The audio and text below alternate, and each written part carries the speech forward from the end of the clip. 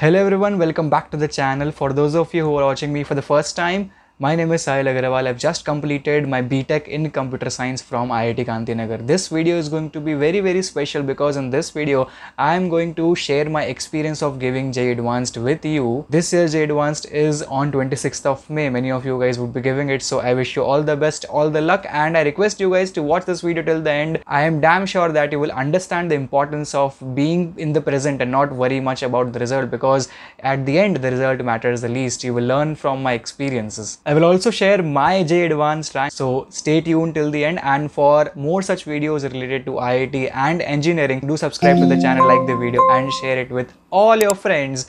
And you can comment down any queries, any suggestions which you may have for me. I will definitely try to reply to you. So it was 27th September 2020.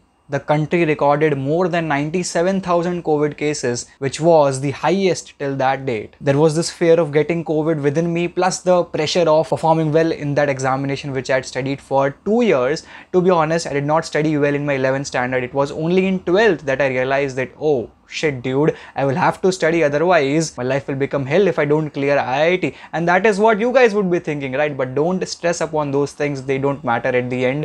What matters is your calmness. What matters is your belief in the process, and I would advise you guys to just focus on that 6-hour examination. It will grill you, but trust me, the process of giving that examination will teach you a lot. I would like to give you guys a short recap. So my JEE Mains first attempt was held on 8th January 2020, and the percentile which I scored was 99.29, and later when I got the result of JEE Mains, my rank was 7931, and I was extremely happy with this rank because I actually did not think that I will get such a rank. I was very happy because now I knew that with this rank I will be able to get admission into the best private college of Gujarat, which is D.E.Shaw, the Dhirubhai Ambani Institute of Information and Communication Technology. So I was very happy and I felt like, okay, life is sorted, because the placements are also very good for this college. Post this result, I actually started working very hard for JEE Advanced. I gave my board exams too, but during the 3rd week of March, lockdown was announced, and the date of JEE Advanced, which typically is the Sunday of the last week of May, got shifted. These COVID days actually up my mental health because my dad went into depression. All the income sources were stopped for my family, so it was a very difficult time for me and my family. And when I was seeing these things, I actually was quite tensed and was quite worried and was not able to focus on my studies. I stopped studying, which I regret now, because I feel that if I would have studied, my rank would have been different. But again, I would say the same thing, that don't stress much about the rank. Stress on the process, stress on how you can handle that pressure, stress upon that. If you will do these things right, the rank will automatically be good.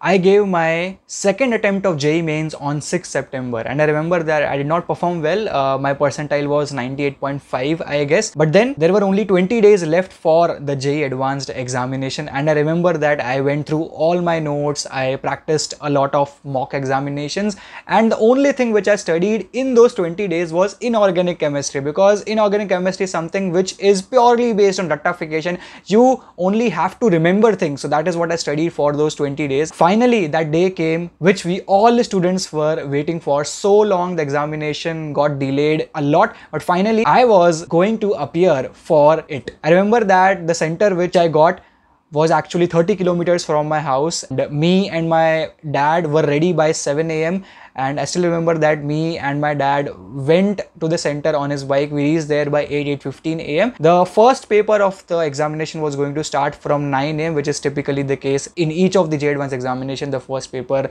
starts from 9, goes till 12, and the second paper is from 2 to 5. Now the real drama starts. I was given my seat by one of the invigilators, and see the luck. Besides me sat one boy who constantly coughed throughout those 3 hours, with 97,000 cases registered for that day, and there's this guy sitting besides me constantly coughing. What do you think I would have been going through at that moment of time? I was a lot scared and actually could not change my seat because the seats are fixed for every candidate, so I was stuck there. But somehow I managed to remove that person's presence from my mind, and I focused only on the examination. That was truly a test of my focus. Now in the second paper also, see the luck, that same guy sat besides me, and again he was coughing for the next 3 hours. Imagine, as a 17-year-old guy with all this COVID thing around us, everything was uncertain at that moment of time. We didn't knew where the world was heading towards. There was no vaccine at that moment of time, so everyone was uncertain that what will happen next. If I get COVID, then what? So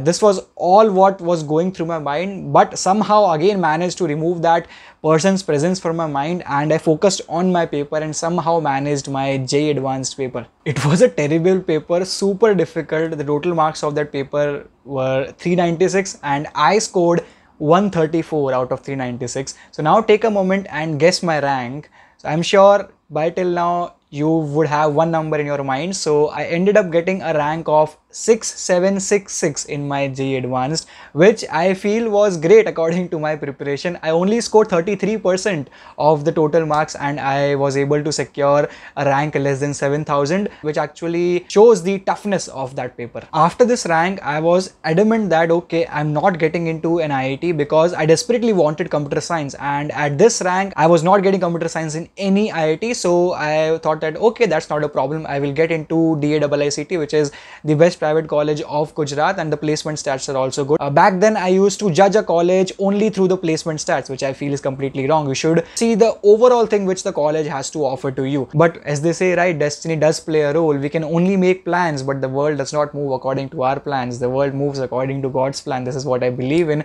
and I don't know why I registered in the JOSA counseling and I locked chemical engineering at IIT Gandhinagar in my second round itself. This was maybe because of a phone call which I received from one of my teachers from my coaching that completely changed my life. At the end of my first year, I was able to change my branch from chemical to computer science. At the end of my second year, I was able to crack an internship offer from D.E.Shaw. At the end of third year, I was able to get a PPO from D.E.Shaw, and then fourth year was all about YouTube, and now we are a family of nearly 12,000 subscribers. And more importantly, I met my two roommates, such pure souls I admit, and a bunch of friends whom I spent a lot of time with. I learned a lot from them, and I feel not taking up DICT and coming into IIT Gandhinagar was something which I would always cherish, and it completely changed my life. My personality changed, everything changed. It was a great experience for me. Now I will come to the point that why result of one examination cannot decide your future. There are so many paths ahead, man.